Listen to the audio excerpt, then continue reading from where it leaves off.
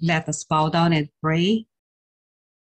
Our Heavenly Father, we are forever grateful for giving us your only begotten Son, our Lord and Savior Jesus Christ, our high priest.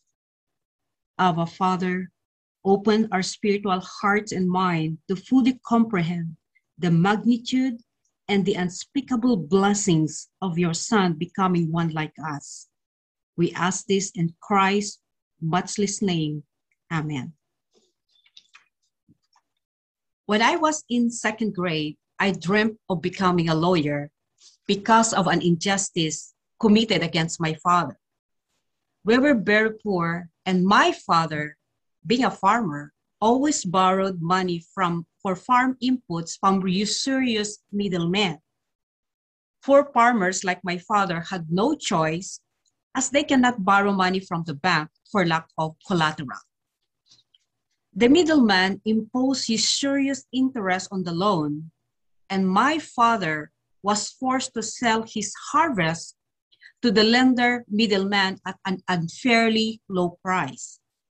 So this middleman took advantage of my father twice: usurious interest on his loans and unfairly low price for his harvest. Worse, my father was made to pay his debt twice because he failed to get a receipt on the first time he paid. He did not fight it because he was poor and could not afford a lawyer. He told me it is cheaper to pay again than to get a lawyer, as lawyers are expensive. Because of my father's experience, I then took upon myself the obligation to someday become a lawyer for the poor. It was by God's amazing grace, miraculous provision, that I was provided a scholarship grant from Great Britain to study law in the Philippines. During my fourth year college of law, one of my professors told us that the first case we will ever handle is very crucial to our law career. He said that our first case can either make or unmake us. If you win your first case, then it is a great advertisement of your career. However, if you lose, that can be a devastating starting point for your career. In May 1997, I became a lawyer in the Philippines.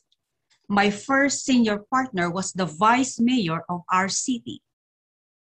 Being a politician, he wanted to please everybody. Hence, he accepted all cases, whether winning or losing. My senior partner accepted the case of Mr. J, who have been rejected by all the other law offices in our city because he had a losing case. Mr. J signed a deed of absolute sale, which he perceived to be a deed of real estate mortgage. The deed covered a parcel of land where his house was built. The insurmountable legal problem was the deed of absolute sale was duly notarized and that his signature was genuine. The only defense was he did not understand what he signed. The weakest defense when a document is notarized. I told my senior partner that there is no way we can ever win the case, as the law is already against us.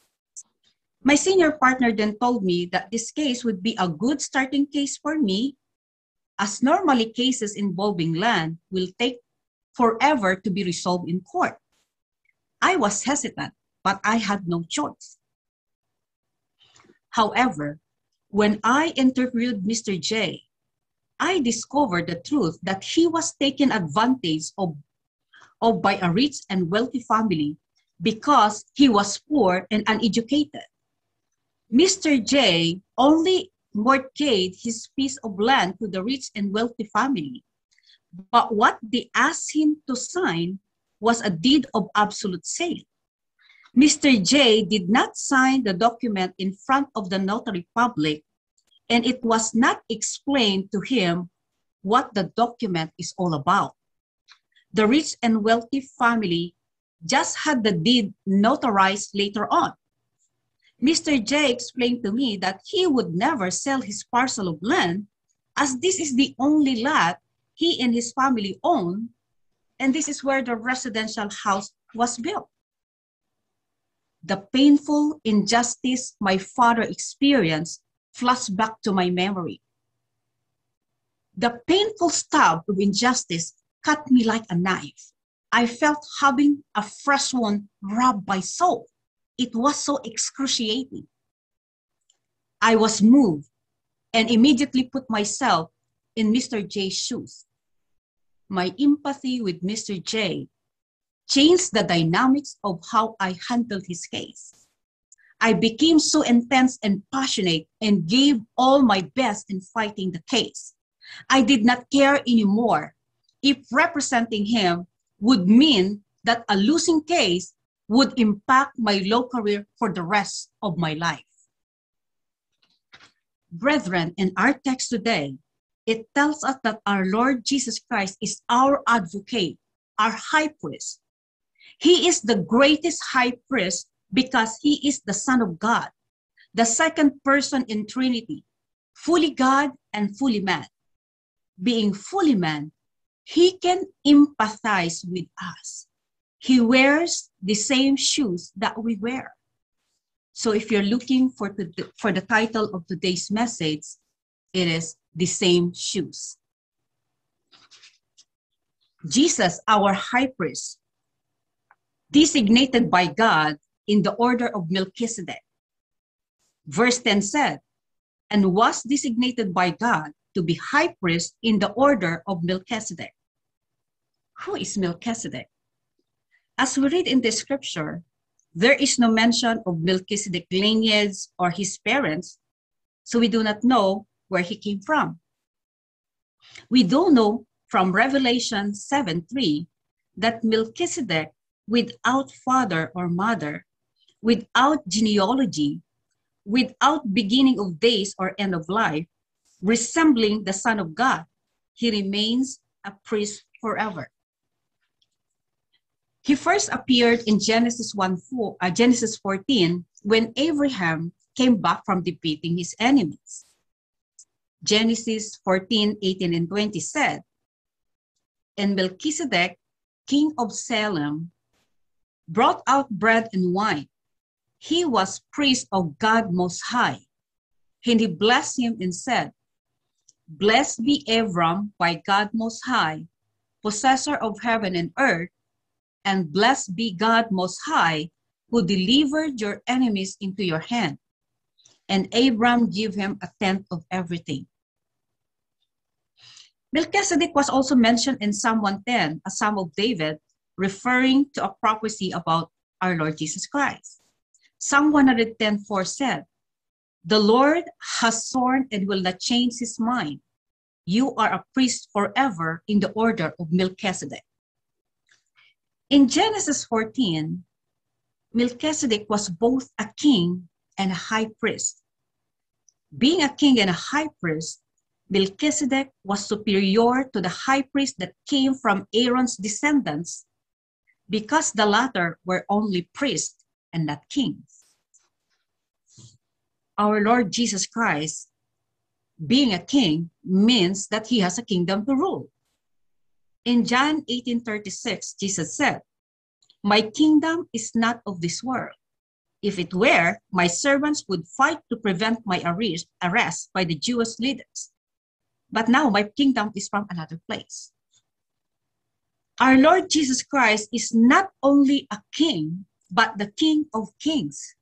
Revelation 17:10 said, they will wage war against the Lamb, but the Lamb will triumph over them because he is the Lord of Lords and the King of Kings, and with him will be his called, chosen, and faithful followers.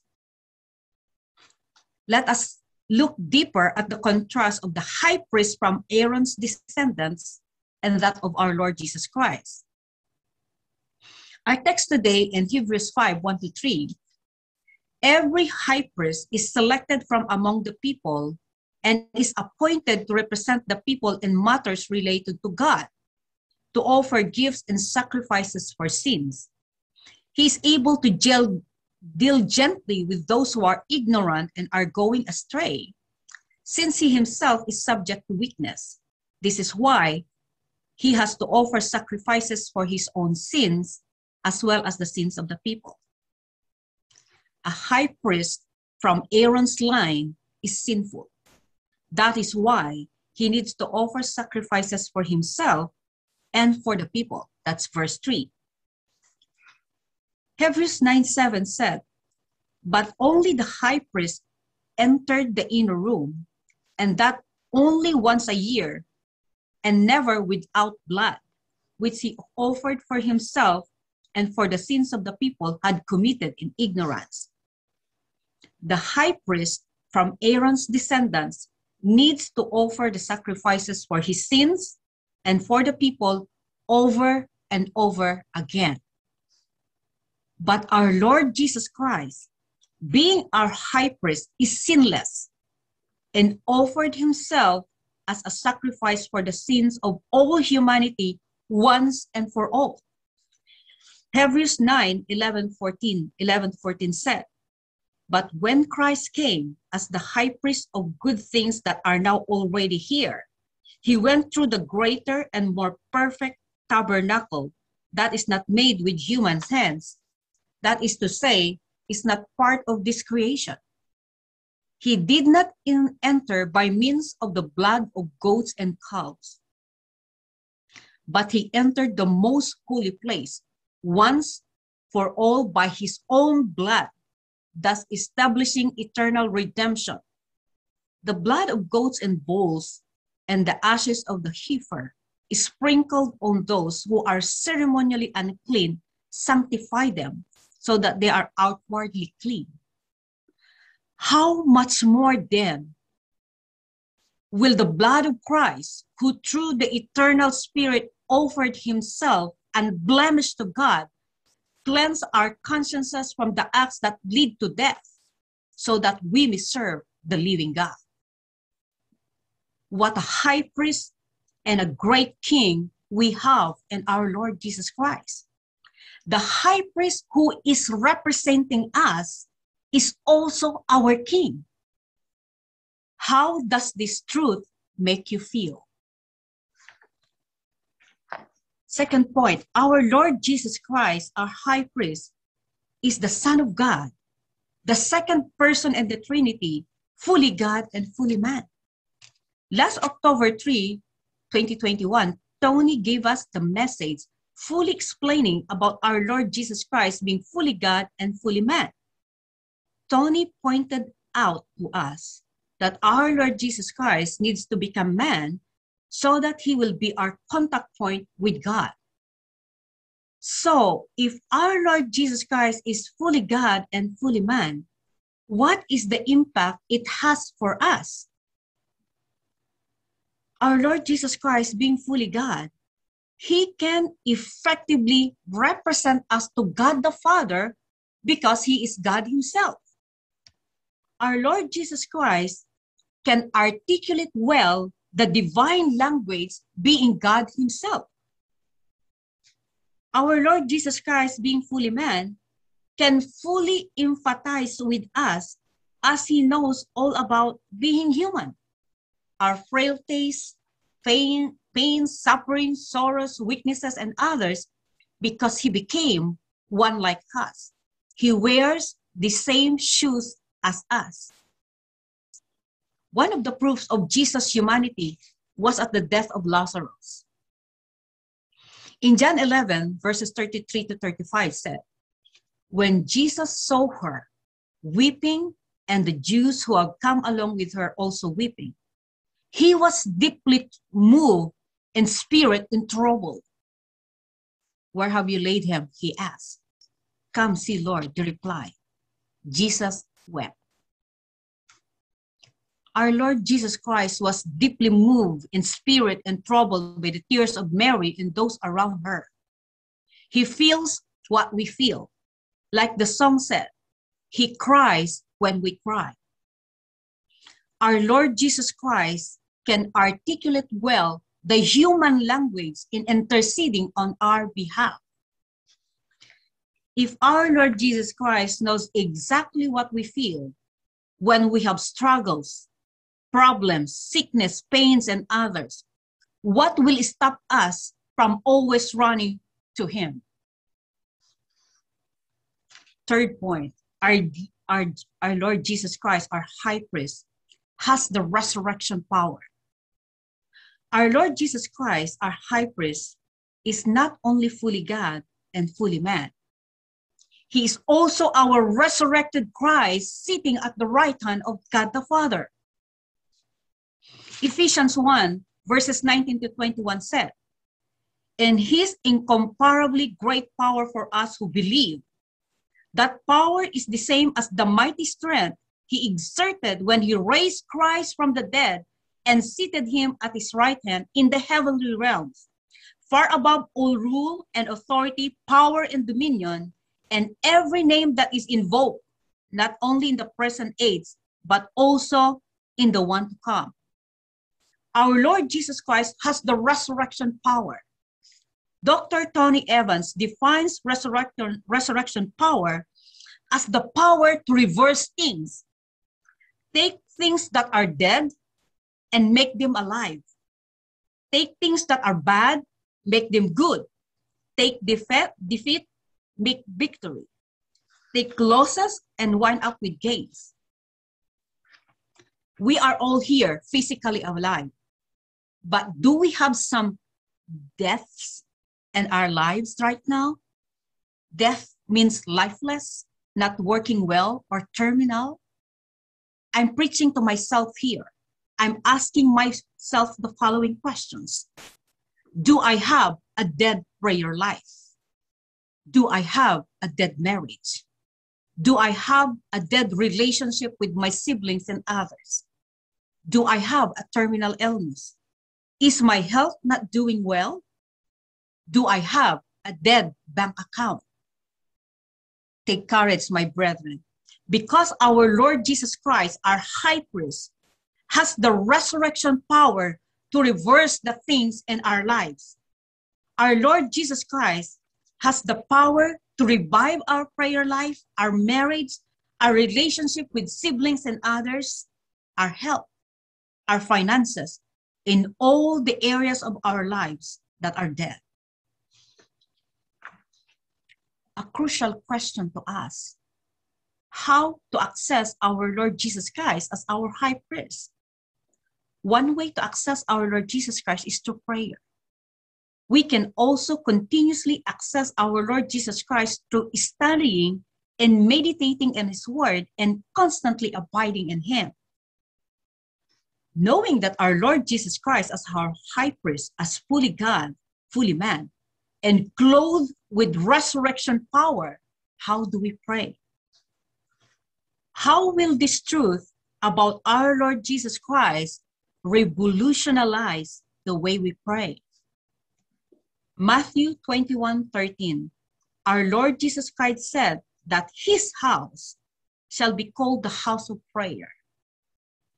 Then this should also expand to mean that the people of his house should be known as people of prayer. Are we casual or intentional in our prayer? Are we passionate and fervent in our prayers? In our text today, Hebrews 5, verses 7 to 9. During the days of Jesus' life on earth, he offered up prayers and petitions with fervent cries and tears to the one who could save him from death. He was heard because of his reverent submission. Son though he was, he learned obedience from what he suffered, and once made perfect, he became the source of eternal salvation for all who obey him. Let us look closely at verses 7 and 9. How did our Lord Jesus Christ pray? Verse 7a, our Lord Jesus Christ offered up prayers and petitions with fervent cries and tears. Do we also pray, offer prayers and petitions with fervent cries and tears? Why not start doing it? Verses 7b and verse 8. Do we have reverent submission, obedience to God the Father like our Lord Jesus Christ? Our Lord Jesus Christ showed us the example of reverent submission to God the Father, complete obedience to the cross. It is always a win-win situation when we fully submit to the authority of our Lord Jesus Christ.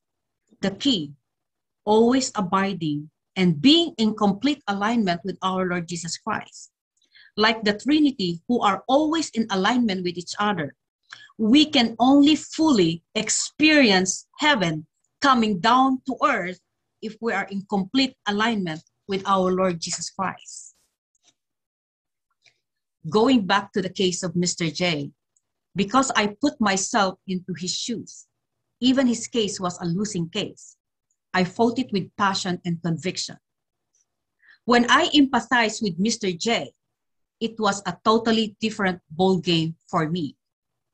Through God's help, and because I fought this case with so much passion and conviction, even though it was a losing case, I was able to legally delay the execution of judgment by filing the appropriate appeal in the Court of Appeals. When I saw him last in the Philippines in 2012, after 15 years, when the case was decided by the lower court, he and his family were still occupying the lot. I am not sure if as of today, he and his family are still on the lot. If they are still there, then it's already more than 20 years that he and his family are in the lot in controversy. By the way, the fear that Mr. J's case would give me a bad start to my law career because I lost actually became the opposite. My passion and conviction in court during the oral argument gave the public an impression and belief that I won the case. After Mr. J's case, I started receiving many referrals for clients. Brethren, I am a sinner, and I can have passion and conviction to fight for a case of a client. How much more with our Lord and Savior Jesus Christ? He gave his life for us. Not only that he is in the same shoes with us, being fully man, he is also fully God. And with resurrection powers to reverse the things in our lives. Our Lord Jesus Christ is the great I am. The same God that spoke to Moses in the burning bush, the same God who parted the Red Sea, dried up the Jordan, caused the walls of Jericho tumbling down. And we can go on and on. He's the same yesterday, today, and forever. I pray that this truth will ignite our prayer life with much passion and conviction. As the Lord's Prayer said, thy kingdom come, thy will be done on earth as it is in heaven. We need not die to experience heaven. We can bring heaven down here on earth through the constant abiding in and alignment with our Lord Jesus Christ, our high priest and king.